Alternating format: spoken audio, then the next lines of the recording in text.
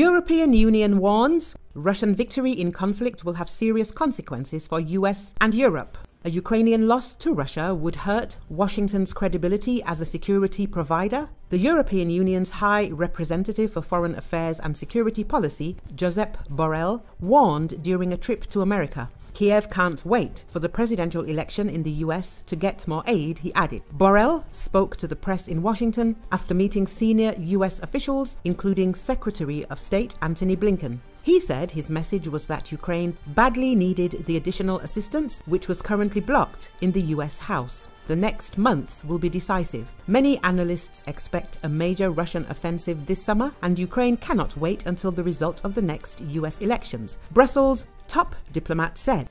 A Russian victory in the conflict will have enormous repercussions for America and for the system of alliances built around the US and Europe, he added. Should that happen, no country could be sure anymore that Washington would come to help any ally under attack.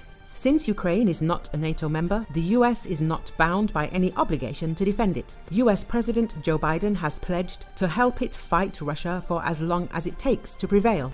Last year, Ukrainian forces attempted to launch a major counter-offensive using Western-donated heavy weaponry, but failed to score any significant territorial gains. Amid Kiev's battlefield failures, the issue of continued aid has become embroiled in US partisan politics. The Republican-controlled House has blocked Biden's request for an additional $60 billion in assistance, with Speaker Mike Johnson arguing that the White House was unable to present a convincing strategy for achieving victory in Ukraine. Borrell pledged the European Union's continued military support for Kiev, but said the US needed to pull its weight too. Moscow perceives the Ukraine conflict as a US-led proxy war against Russia and has stated that it is risking far more than the West.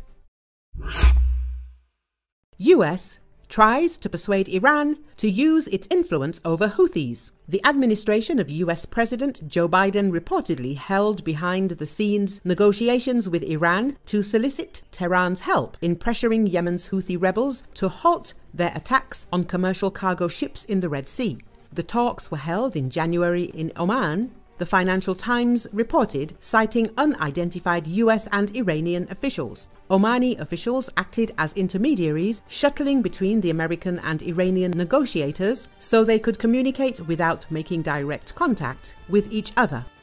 The Houthi attacks have continued unabated, suggesting that the secret negotiations failed to achieve the desired results. The Financial Times did not specify whether Iran rejected the US request or tried unsuccessfully to persuade the rebels to cease their rocket and drone attacks. Iranian leaders have claimed that although Tehran supports the militant group politically, the Houthis act independently. Iran has reportedly sought to avoid escalation of tensions with Washington, discouraging its affiliated militias from further attacks on American military bases in Iraq and Syria after 3 US troops were killed in a drone strike near the Jordanian-Syrian border in late January.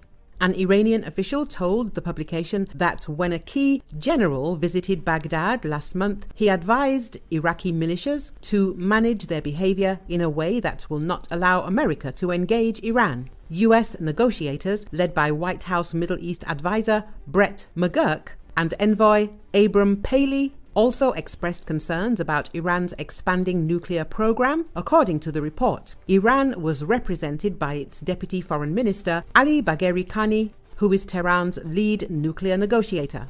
The Biden administration sees indirect communication channels as a method for raising the full range of threats emanating from Iran, the Financial Times said. The White House negotiators conveyed to the Iranians what they need to do in order to prevent a wider conflict, as they claim they want. A second round of talks, reportedly scheduled for last month, was delayed because McGurk was focused on trying to help broker a ceasefire in the Israel-Hamas war.